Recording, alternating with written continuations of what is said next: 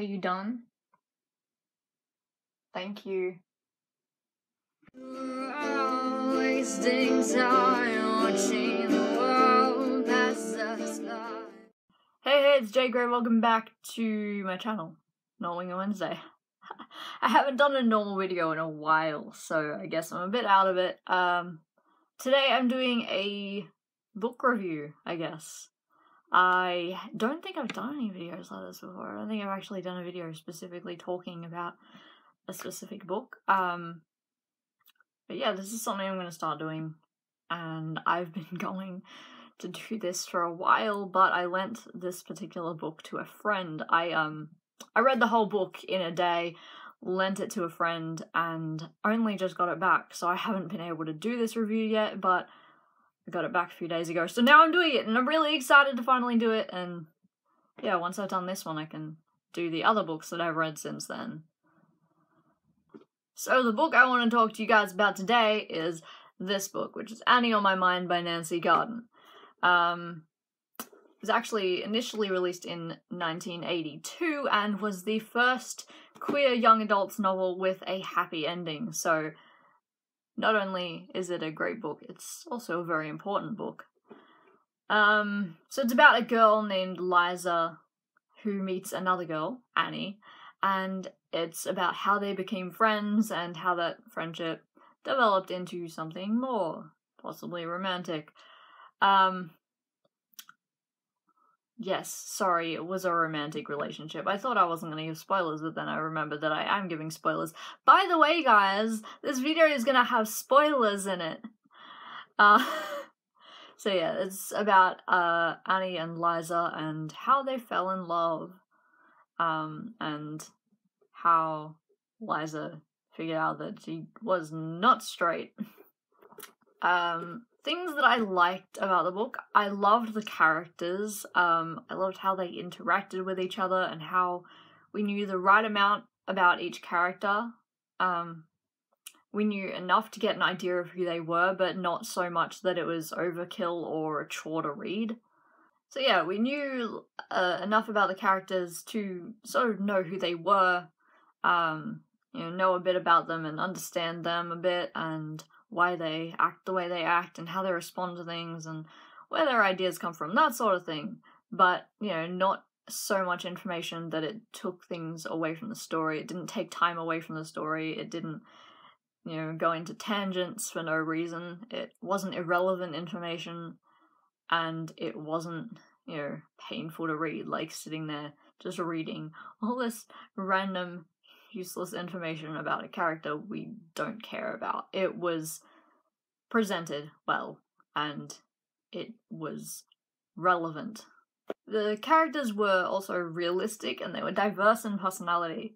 I can't say I had a specific favourite part of the book because I loved it as a whole, and just in general it was a beautiful book and a beautiful story. Though I did quite enjoy the museum scenes. I thought they were incredibly sweet. The emotion was done well too. I laughed, I cried, I got mad.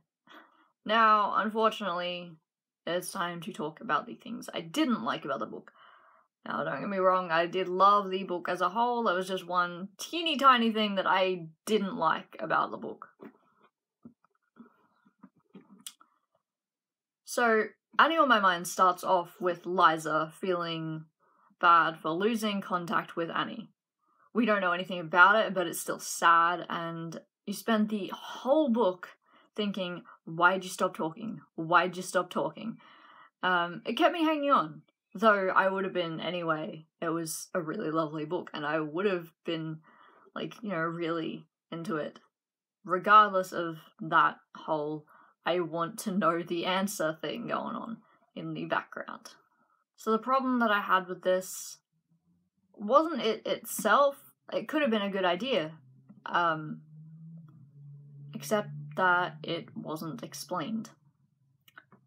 So, look, the problem I had with it was that it wasn't explained.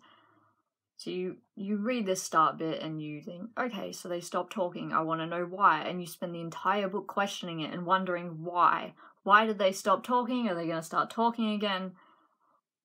And it's just inconclusive, right? They were talking and things were fine, and then suddenly it's back to that same point in time that it was in at the very start of the book, before the story started, and it's just a bit that's saying that she's gonna finally contact Annie again, and there was no reason or explanation for why they'd stopped talking, and honestly, that start and end bit could have been left out and made no difference to the story at all.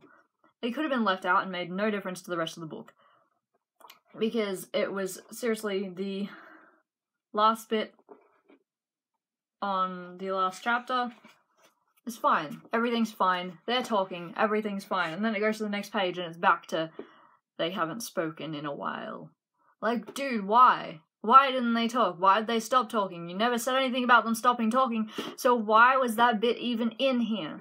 So, in conclusion, overall, I loved reading this book, and I would definitely recommend reading Annie on My Mind if it's something that you're interested in.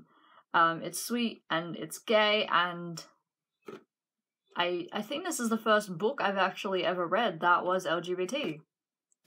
Obviously, we're not including things on Wattpad or fanfiction. So this is the first actual novel I have read that's LGBT, and I loved it, and I would definitely recommend it. So hey guys, I don't know how to end a book review video because I haven't done them before, but thanks for watching this, and if you've read this book, how about you let me know what you thought of it, and if you haven't read this book, do you reckon you would like to read it? What are some other LGBT books that you've read that I should check out, or just other general books that I should read? Feel free to drop a comment and I'll probably look into getting them one day if I can afford them. Thanks for watching this, and I'll see you guys next time. Stay awesome.